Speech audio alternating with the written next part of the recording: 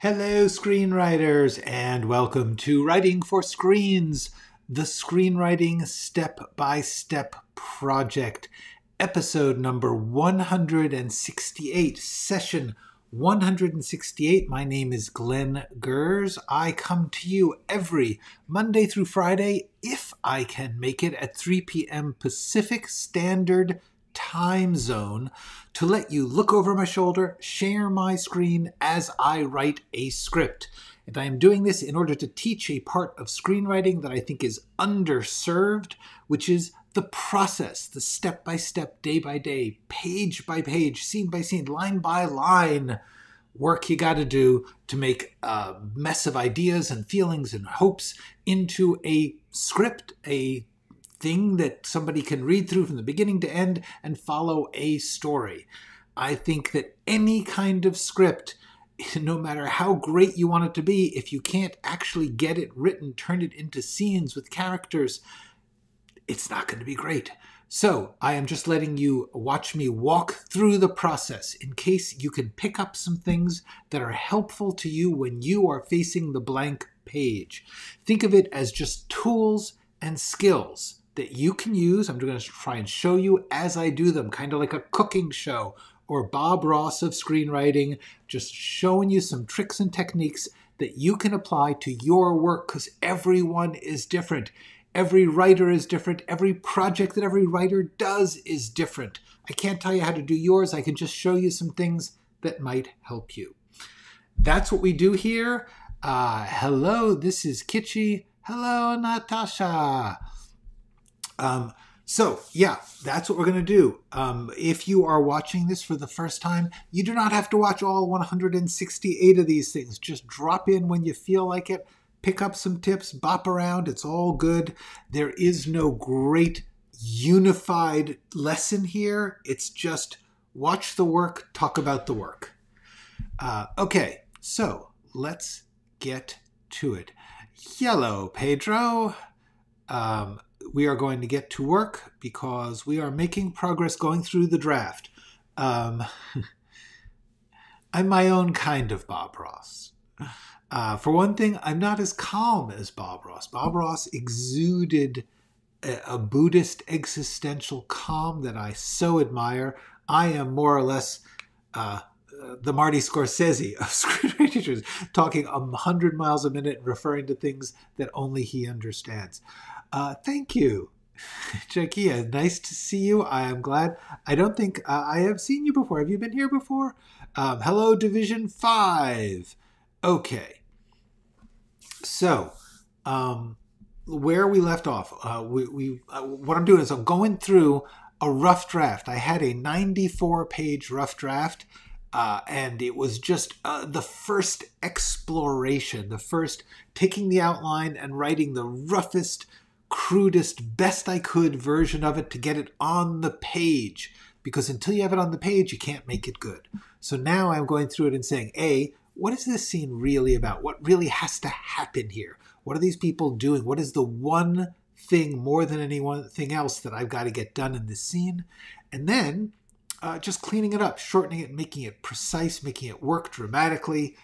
So we're going through it page by page. We have gotten down to 71 pages. My goal is 60, but honestly, page count is not what it's about. I'll figure that out. The important thing is to make each scene work. Yay! So welcome, so glad. It is great to have you here. Please feel free to ask questions as I work. I will get to them as soon as I can. So,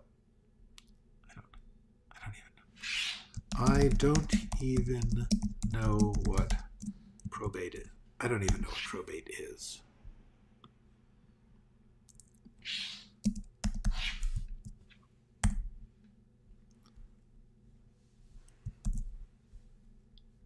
No, I don't even. Okay. Wow, riding horseback. Are you writing on horseback or about horseback, Bruce? Very nice to see you here. Thank you, in Nebraska. Hi, Gene. Hi. Where in Nebraska? I went through the bottom of the state. I was from Lincoln all the way across the bottom, and it was gorgeous. Lincoln I particularly liked. Hello, Tavana. Okay, let me get this going. I don't know. I'll be back to. I'm just trying to clean up this dialogue. I don't know. I'll be back tomorrow. When you're writing dialogue, it is very helpful to read it out loud, to play it. You don't want to get it so that you're writing something that only can be said the way you think of it, but you do want to get a flow of it, see if things are flowing, talkable, speakable, sensible. All right. I don't know. I'll be back tomorrow. I don't know. I'll be back tomorrow. No, I can't let this. No, I don't know. I'll be back tomorrow. I can't let this take over my life. Yeah, let's take a no. I don't know. I'll be back tomorrow. I can't let this take over. I don't know. I'll be back tomorrow. It's a whole. It's a whole house. It's a whole house. It's a house. It's a whole house.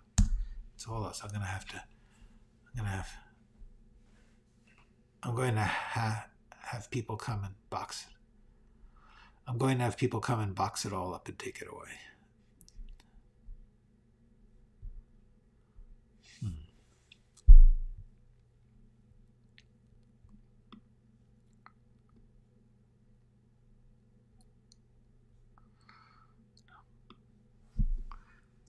All right.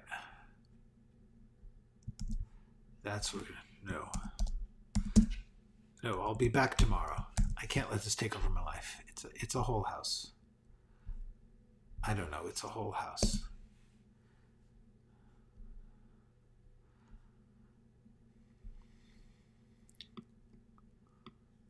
It's a whole freaking house. It's a whole damn damn house. It's a whole house. I don't know. I don't even know what probate is. Have you submitted the work stuff? Now, this is something you should know. If you're working and like you have characters who are in a specialized field, like in this case, she works in data analysis. You can just write like work stuff, and then later, when you're doing a pass where you're dealing with just technical, detail-y kind of stuff, you can do some research or some thinking and figure out what work stuff is. I once worked on writing an episode of Grey's Anatomy, which didn't get filmed, but gosh darn it, it was a great experience, and they were really nice. And one of the things I found out is very often the writers will say like, okay, and then they'll just put in parentheses, medical, like be sure to get the medical here, because it's just like, I'm going to have to talk to a medical expert about what kind of, surgical thing or procedure or equipment is here. So you just say like, be sure to bring back the medical, and then put it in parentheses. And then later they'd go by and talk, they'd go through it with the medical experts, which they had on the staff, some of whom were actually the writers, which is great. Anyway, so now and then, if I have something technical to deal with, like on the Wall Street scenes or something, I'll just write, work stuff, and I'll go back later when I'm focused on that. Because right now I'm making this speech,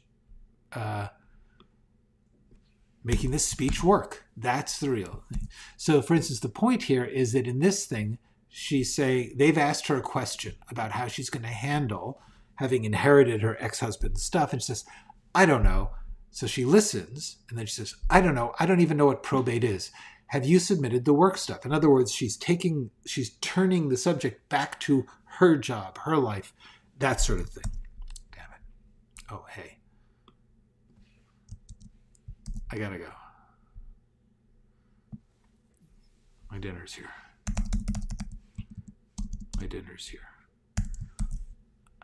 I gotta go. I've gotta go.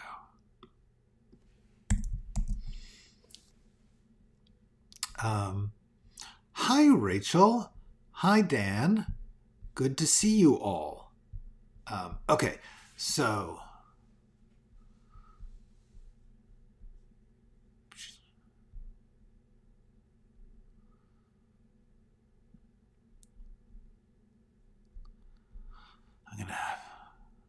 I'm gonna have to get people to come box it. To get people. Sometimes you got to add. I'm going to have to get I'm gonna have to get people to come box it all up and take it away. Box it and donate it. Donate it and donate it. Box it. People box it all up and take it to Goodwill. Donate it.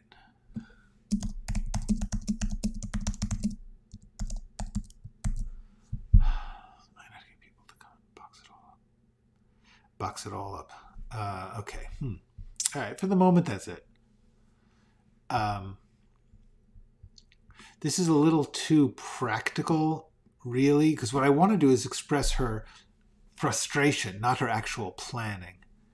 If people come deal with this, you have to get people to come deal with it. Deal with it.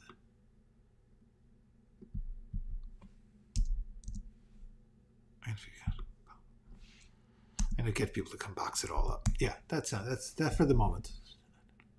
I don't know. All right. Oh yeah, my dinner's here. I gotta go. See you tomorrow. All right. Is the intent of the scene apparent right from the outline? Or are you still figuring out what some of these scenes need to mean? No, pretty much the outline has been like. The things I figured out in the outline are actually what they are about. The trick is, in this case, in the one we just did, I knew that there were so many. I put down a bunch of things. The point is, I needed her to be talking to her office. That was actually the main function of this scene, to express her desire to get out of there and to point out that George's life is not her main focus. Her main focus is getting back to her own life. So that was the point of the scene. The problem is, when I wrote it, I wrote like 50 different things, like the details of how she was going to get stuff packed up and stuff. And so what I was doing now was more refining it to actually make the point that I intended originally. What I think I'm doing now in going through this pass is, I know what I think the scene should be about, but when I wrote it, I didn't get that to work. So now I'm sometimes rewriting, sometimes sharpening or emphasizing, but in general, and sometimes it's like I knew she had to talk to her office, but I didn't know exactly what her attitude was. So very few of these are actually changing the intent of the scene. The outline was solid enough on that score. It just wasn't very sharp. It wasn't very precise and specific. And one of the things about screenwriting you have to do is, as you go on, you have to get more and more specific, more and more concrete and specific. And it's this thing does this thing, that thing does that thing. And the more that you make each thing do its own thing, the better. As Sidney Lumet wrote about directing, but I think it's true about writing too. If you think about it as a mosaic, in other words, it's a picture made up of 1,000 little tiles, little squares or shapes, each one of their own color. And that one, its job is to be yellow, to be a certain yellow, and to be a certain shape. And then you put that next to a slightly different yellow, and then another slightly different yellow, and then pretty soon you get a tone for the whole area. And then you get a whole picture. But each piece has got to just be itself. That is very much the mosaic theory is really an accurate description of what the job is. Okay.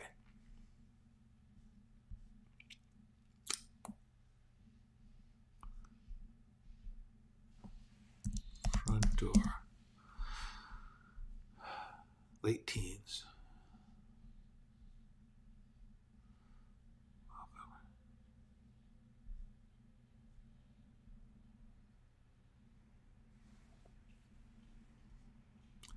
Okay, for instance, here, this is, local sandwich shops. This is a lot, but it's also really good because it is specific. The thing is, it's wearing a local sandwich shop's logo printed apron, cool, but it says Ziggy Sandwiches, so I can take sandwich out here. Local shop's logo printed apron.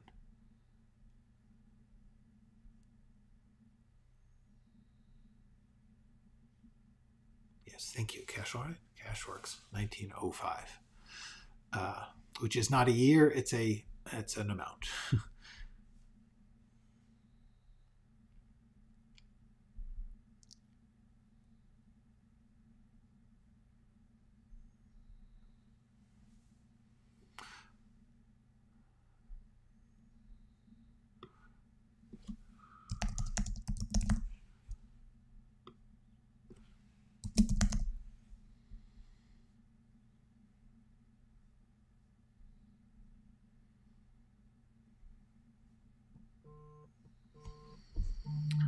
I don't know that person. Okay.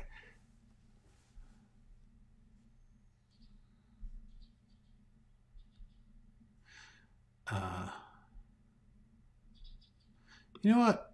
She notes his gaze. There we go.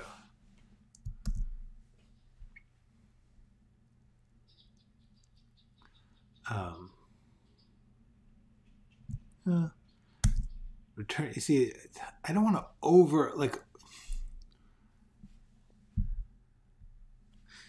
takes the cash from her wallet. There we go. As Madelyn takes the cash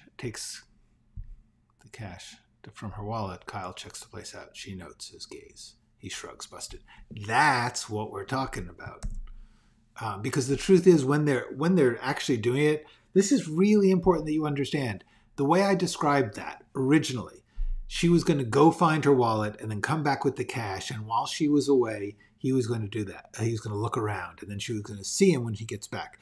That's actually like 5 steps. And the director is probably going to say, have your wallet in your hand, get the cash out, because they're going to want the scene to happen in the moment and not this stepping away, coming back. So if I'm over directing it by saying, oh, she does this and then she does this and then he does that, that's the kind of thing that messes up. It over complicates the read, and it's not how they're going to do it. So try not to over direct. Try not to direct when you write. The point is, Kyle's checking the place out and she catches him.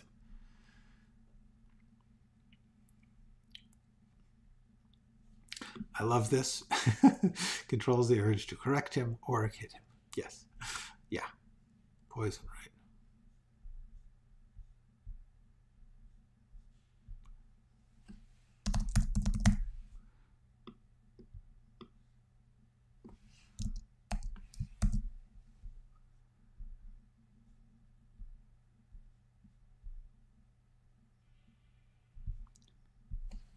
Money.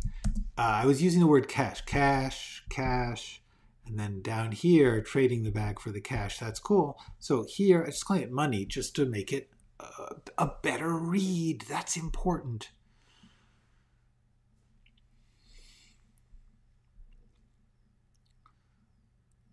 Let's take out. This is just a joke. It's just a yeah, duh. I'm not going to eat here. Are you his mom? Ex-wife. Oh, wow, you must be. I'm not. You must be all broken up. I'm not. Pissed. Oh, maybe. No, I'm not. I don't know what I am. Sucks. I'm beginning to like Kyle. Once I figured out that Kyle was doing these one-word, really short things, it's what he was like. Chaos.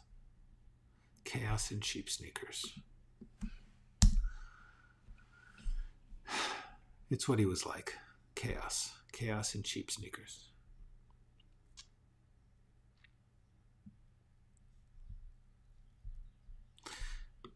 And I like this too.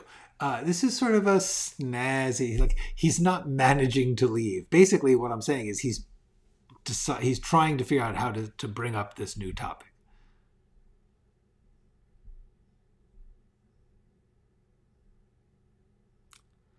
Yeah, I mean, I don't know. When we were together, yes. I meant, do you want some? I meant, do you want some?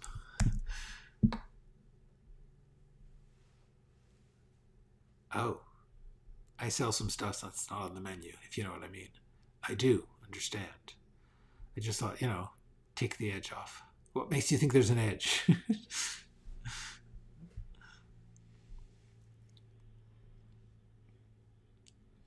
And then that's good. This is a good scene. I can't fault this. This is going to play lovely if they can take all this time for this scene, because it's a good scene. Yeah. Okay. So, and then we cut to later.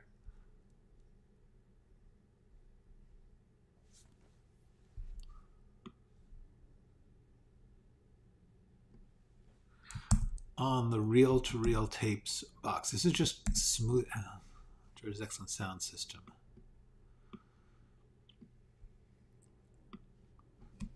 Recorded in the mid-90s, Madelyn and George with their punk grunge band. Hands rolled on the reel-to-reel tapes box. The death of music as we know it. You know what? I am not going to center that. I am going to...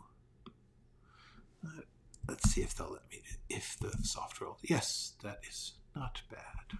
Boom. Okay.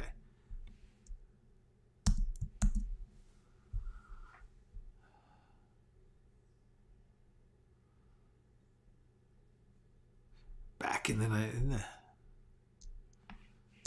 Madelyn and George with their punk band in the mid-90s. Don't need to say recorded.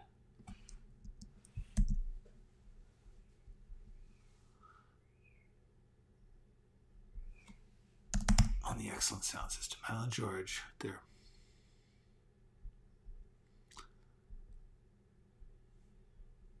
Okay, we know it was the mid-90s. Boom. And it was also punk grunge. What else? What else would it be? Okay.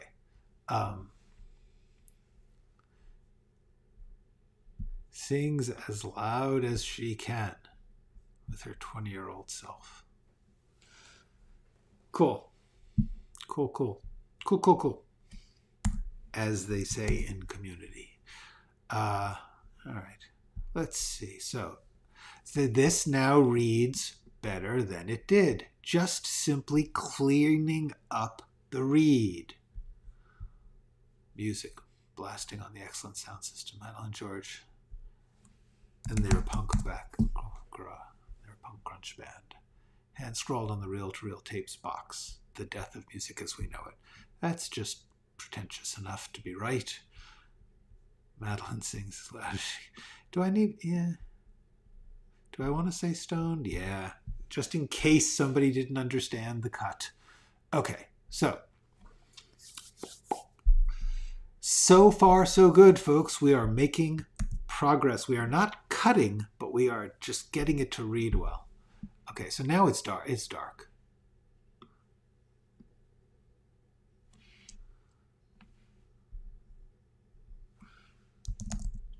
In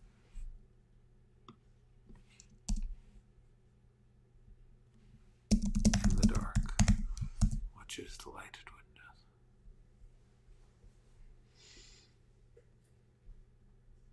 See, now we got a window barrel. Windows. House. Watches the house. Yeah. There we go. Cool. Yeah.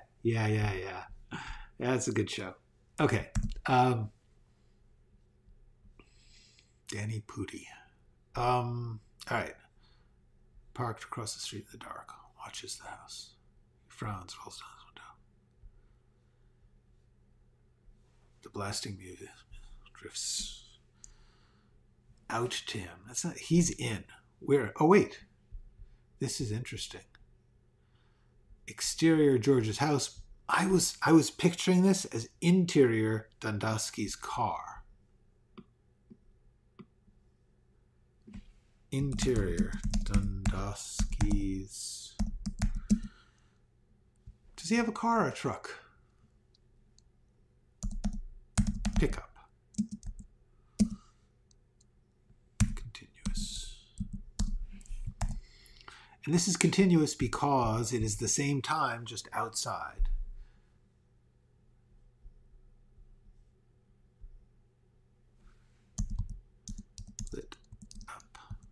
I do like that.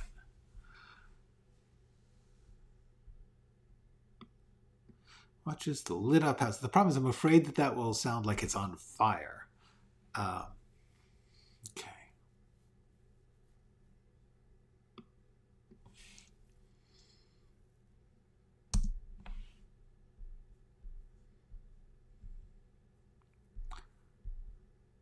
Drifts in.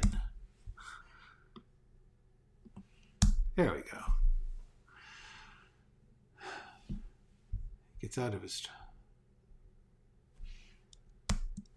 exterior. George's house. George's street. Do we have George's street? No, we don't. Okay, so we're going to do George's street.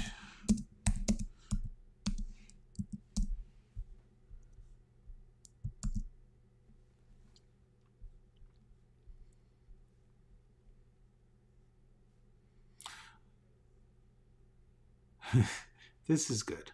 Trying to glimpse the party in this house of grief.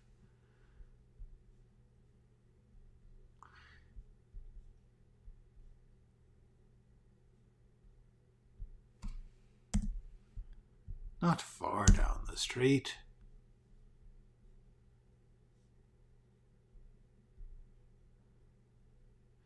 Now, do I want to say, so this is one of the things, they stop a block away and go out.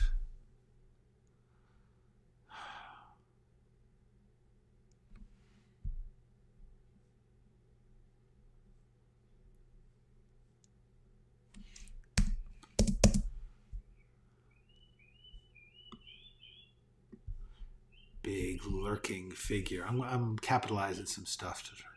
The thing I'm trying to do is just keep it flowing, keep the story. This is storytelling mentality. Storytelling. Okay.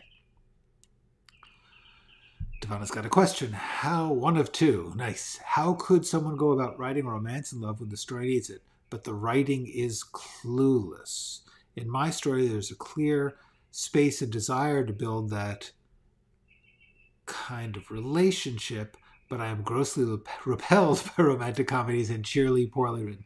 Well, I mean, to a certain extent, the answer is don't do that. Don't do the thing you do like and not the thing you don't like. There is no rule that says writing romance and love has to be cheesy and poorly written. Write it. What do you think is good? Write what you think is good. That one's easy. That one's easy. You know, there's no rule that says writing romance and love has to be any particular way. In fact, the secret is you're not watching enough good stuff, or you're not watching enough stuff until you find something you think is good, because there are some pieces where the romance is so understated and sort of off kilter that you couldn't put your finger on any particular romantic line, and yet because of subtext and because of action and dramatic, the way that people express things, you may get a great romance.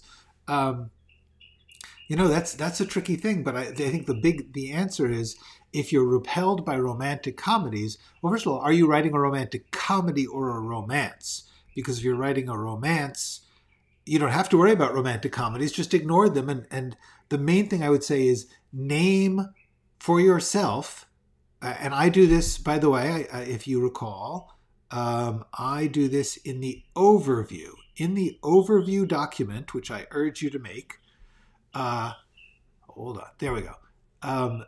Here at the top, I've got a sort of quick summary, a one-line pitch of what it is. And then I have models, things this is ideally going to be like. I wrote that for you guys. I knew that I would just do this. And then I have a bunch of things that I love and I admire, and I think, how can I make this like them? And very often they're very different.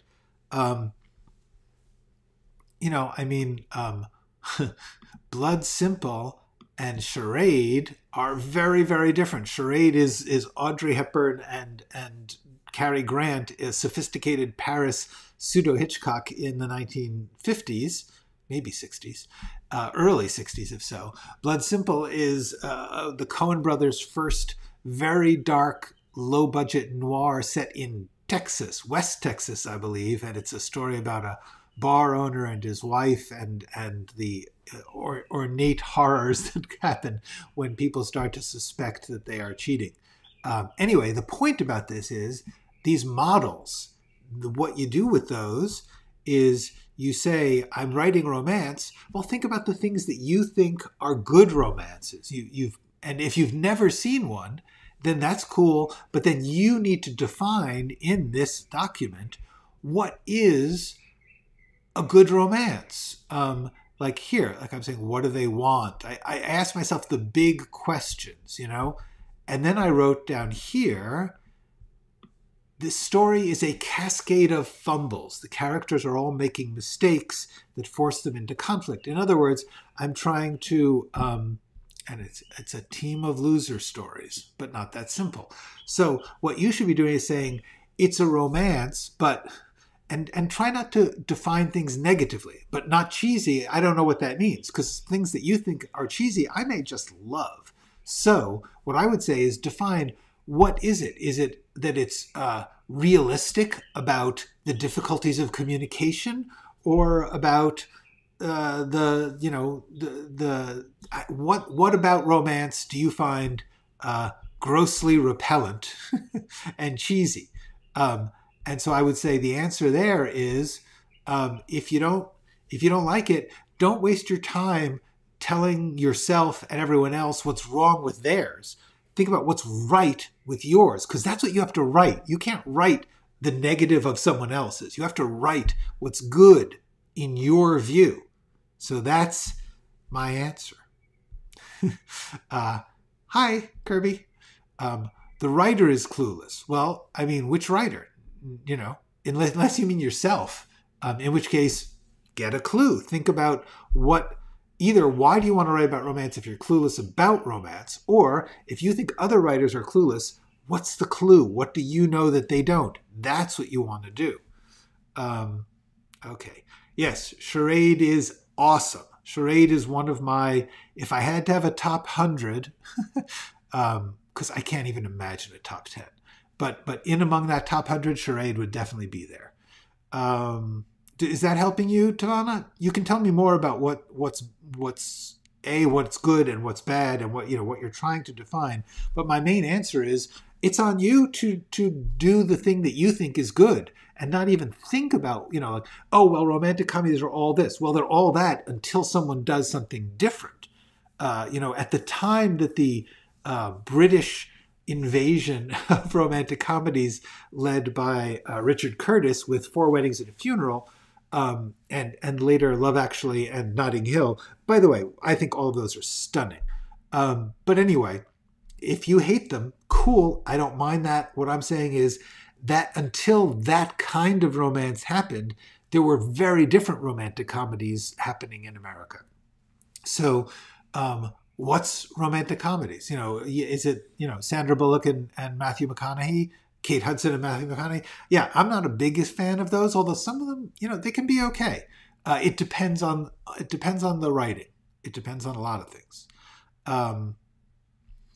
What ingredients are missing from the previous recipes? Science Year points out, and I assume that is a suggestion for you, not a question for me. So I'm going to just pass it on to you. What Science Year is pointing out is, if you don't like previous romances or romantic comedies, then you have to think, what is it that you like? What ingredients are missing from their recipe? And you make that. You cook that up. He said. Okay. Dan, I see your question. Hang on. I'm not going to do it right now because I should write a little bit more and then I'll do it. In the early days of writing, was there a TV show? Oh, yeah. Yeah, we'll do that in a few minutes. Okay. How to write new rom-com. Okay. So, like I said, I just want to get a little bit more flow here, a little like tension and just a good story. So we've got I'm going to call him Dundosky here, and the reason I'm doing that is because it's George's street, and subliminally, although I don't think that people really spend too much time reading these things, the slug lines, I believe you should write assuming that nobody is reading the slug line. But just to be sure, I'm going to say Dundosky gets out of his truck so that nobody thinks it's George.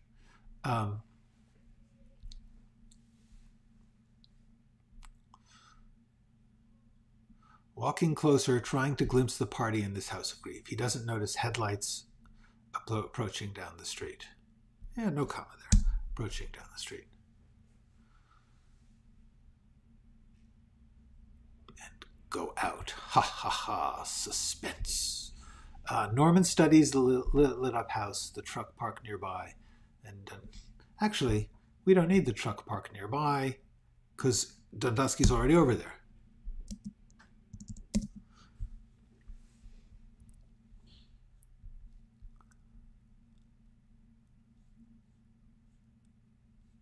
It moves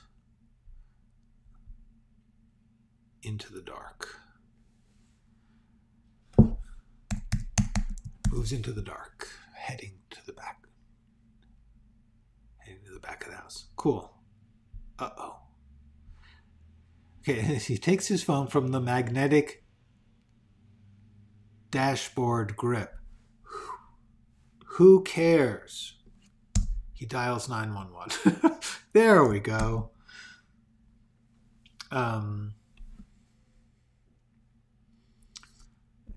right. I would say yes, you could call Notting Hill a guilty pleasure. My definition of guilty pleasure is something that you genuinely think is bad. However, I genuinely think that's good, so I wouldn't say it's a guilty pleasure. That's just a pleasure. You being the clueless writer, you did help. I haven't seen one that I like. And also, thank you, Sarah. You haven't seen one that you like? Not one? All right. Well, that's actually cool. If you haven't seen one that you like, there's two things I would suggest, because this is interesting.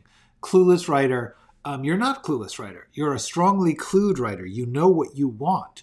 Well, the key here is, A, if you have not seen a single story that portrays romance the way you want, you can sort of do a process of elimination. Define for yourself what's wrong with the ones you have seen, and get the most egregious things wrong, because otherwise you waste it. And then specifically figure out what you would do that's different, and then do that.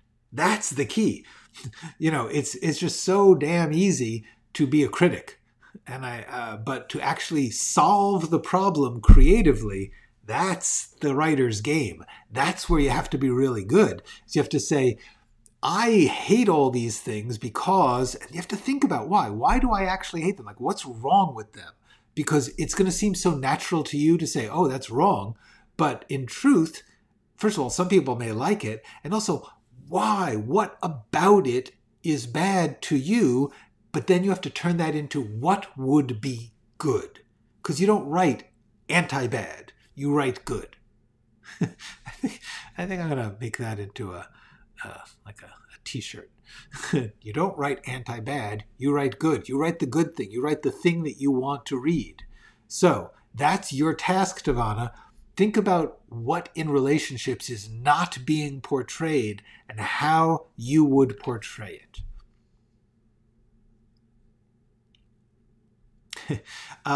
The thing I will say about guilty pleasures is that there are some where it's guilty pleasure is a social construct because what you're really saying is, I know you guys hate this, but I like it. That's what guilty pleasure really is I recognize that there is some consensus of disliking this thing, and I can't entirely disagree, and yet I like it. That's the definition of guilty pleasure. Otherwise, there's just, you're wrong and I'm right. Hey, you think it's bad, I think it's good. That's different from guilty pleasure. There is guilty pleasure. There's things that I just like, I can't recommend this to anyone, but I like it. I would say a good 50% of the things I like, are guilty pleasures in that sense. And some of them are it's not all that they're trashy. Some of them that they're so artsy that I can't in good conscience recommend them to anyone. But I like them. Okay. Yeah. All right. So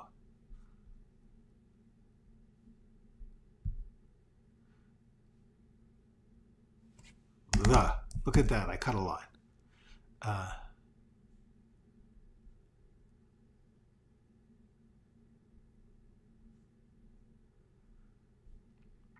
See, the main issue is you want it to read smooth. You want it to like just keep moving. Don't get jammed up in the words.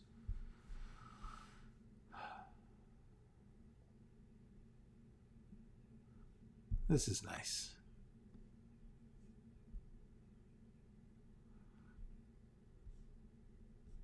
There we go.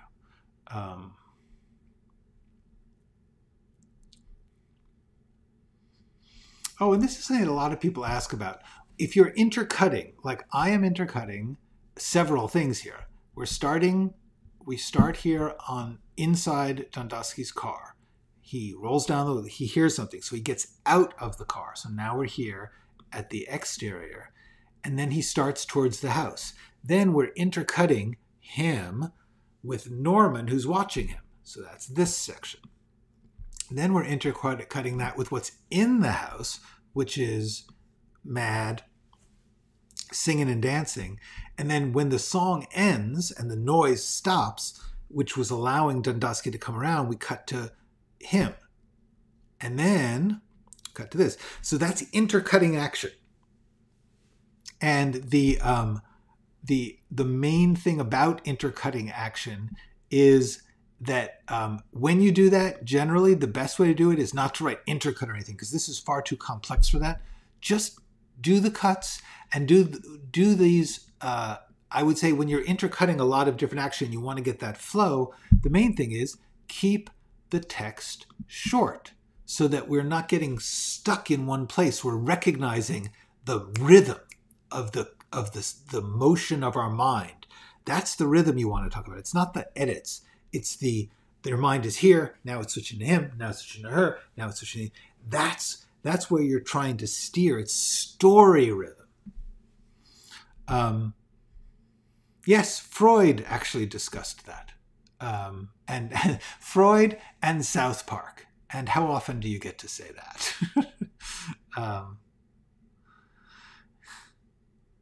Yeah. Well, that's true, but once, yeah. I'm not going to get it. All I'm going to say is remember in all of our lives, I would say it is really important to remember that the artist, the good artist, I believe, is the one who's constantly saying, in the midst of negative thought, in the midst of criticizing others, to say the actual job is being positive. It's not what's wrong with somebody else. It's what's right about what you're doing.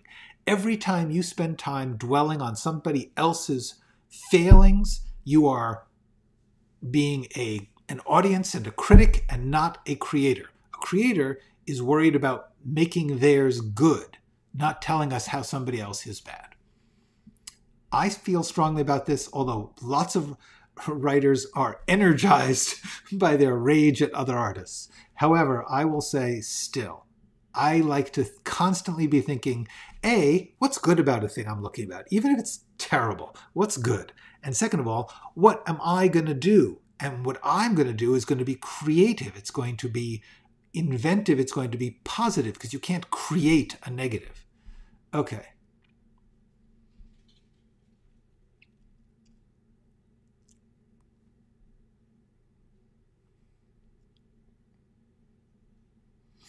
I love this.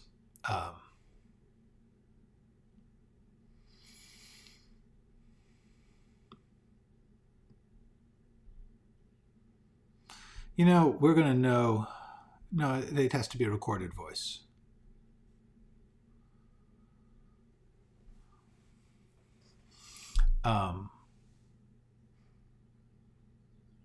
Either that or I just don't call it 911 operator, because that's the trick. What it really is phone tree. Yeah, you know what? I'm just going to take 911 operator out because that's it. Okay.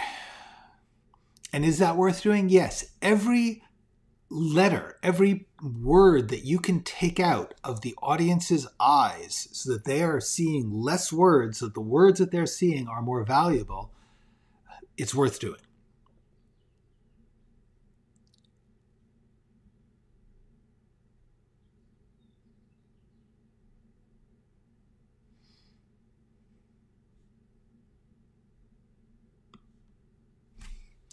Phone tree.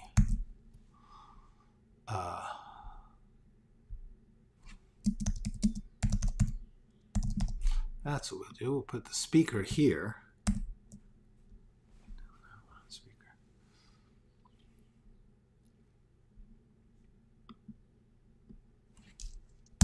Yeah, it's pretty obvious. If it's on phone and we said it was on speaker, I don't need that other sentence. Okay. Please choose from the following options. For fire, press 2. For medical emergency, press 3. For police, press 4. Hastily presses 4. Eyes on the house. And agonizing.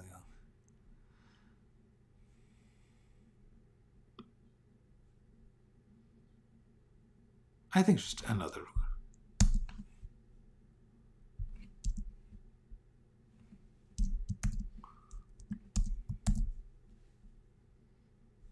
You know what? We don't even need that. As soon as anybody hears, please listen here carefully because our menu has changed, we know. So this reads better than it did a minute ago, and all I did was cut some crap. Okay.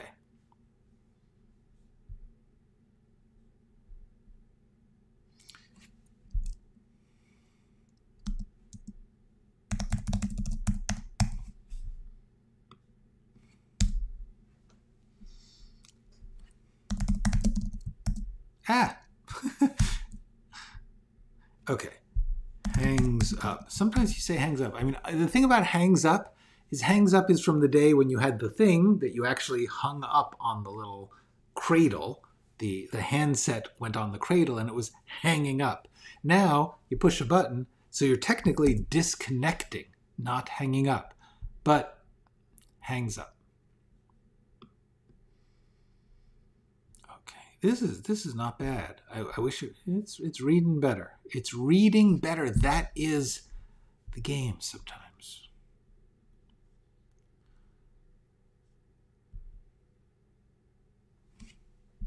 Flips. Threading a new tape. I am capitalizing randomly. The thing about capitalizing randomly I'd like to talk about for a second. Capitalizing randomly is a screenwriting perk, which is there is no reason to capitalize this that's logical. I just feel like I'm trying to focus the mind and agitate, like tensify it a little. So what I'm really secretly doing is implying a little bit of close-up, showing her doing that and then going out. But just by, there's something about the capitals here that it's rare. One of the rare advantages of screenwriting is you are allowed to do this. You have to establish for yourself as a style. There are some scripts where I just don't do it. It's like, I will not use that cheap trick because that's what it is. It's a cheap trick. It's essentially shouting at the audience or forcing their face up against a word. However, I am going to use it because it is a commonplace among screenwriting. It is not in any way defensible. It used to be, I believe, back in the old studio days, they had some system where you capitalized props or location. I don't know, whatever it was, it's long gone and nobody has, there is no rule or logic to the emphasizing capitals. The closest thing you can come to, it is in comic books, they will bold words for just no reason, not even emphasis. They'll just like, bah, bold. So yeah. Yes, little by little, a big difference in the flow. Thank you, Jean, for backing me up on that.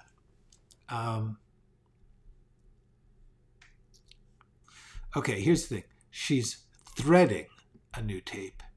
She finishes threading a new tape and flips. I guess that's too, because it's finishes and flips. You try and keep your verbs in the same tense. Madelyn finishes threading a new tape into the machine and flips a clunky old lever. So her action is finishing and flipping, finishes, flips. Cool. These are things that actually happen subconsciously. I'm saying them out loud to explain to you, but you should be likewise doing it because it sounds right. There's something wrong if she says finishes threading a new tape into the machine and flipping a clunky old lever. The reason that that doesn't work, no matter how many P's they put in there, is she's finishes threading and then I match that to flipping, but that's wrong because the action is actually finishes.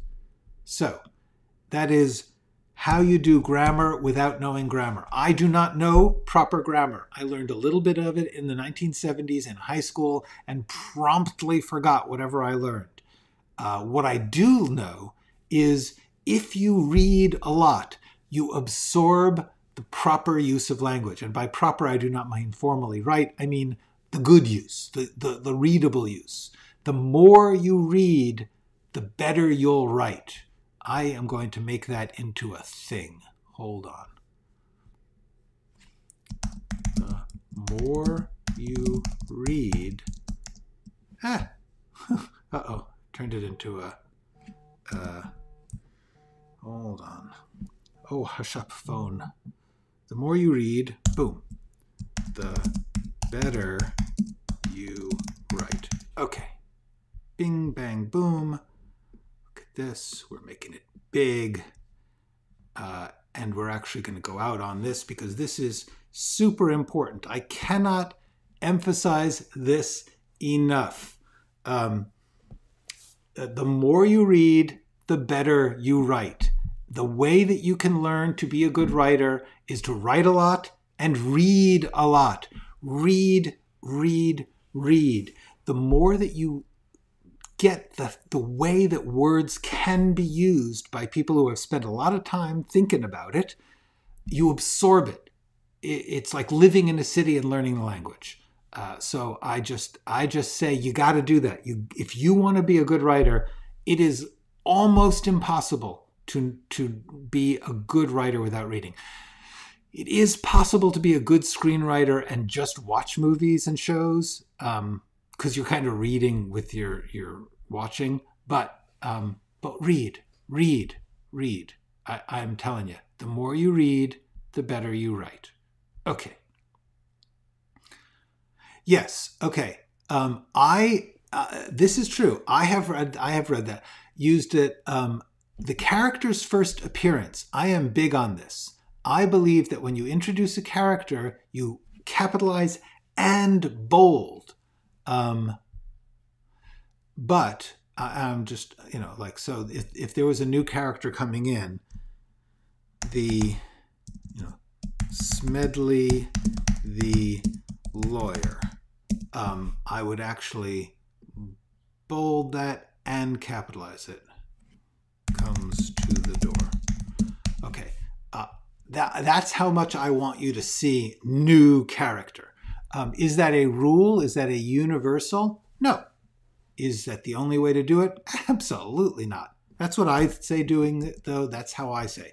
As for the props thing, who cares? Seriously. Yes, I do believe that they did props in like 1952 when they had like a studio script department.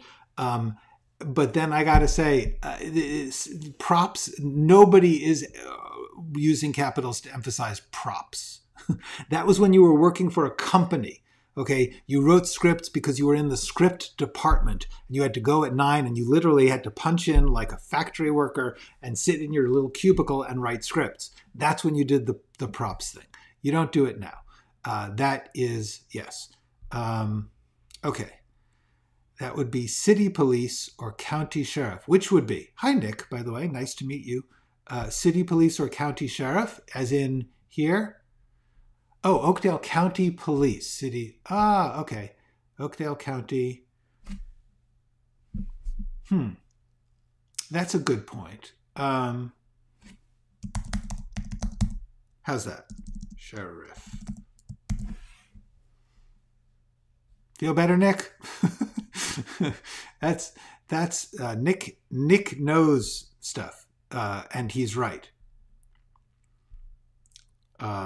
Okay, County Sheriff Services. I do not know about, and I was trying to decide how large a city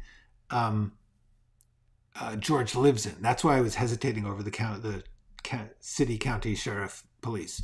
That is a cool point. Okay, it is seen as poor form not to capitalize character names when you don't, because I don't want to. Nah, I mean, poor form, kinda, but not the end of the world. If you don't want to, you don't have to. Tell him I said so. Honestly, the problem is you do want to, in some way, bring out, make visible that you are introducing a character. It's just how people are trained to read. So if you don't do it, you may slightly confuse them. Read a lot and then read some more. Yes. Yeah. Okay.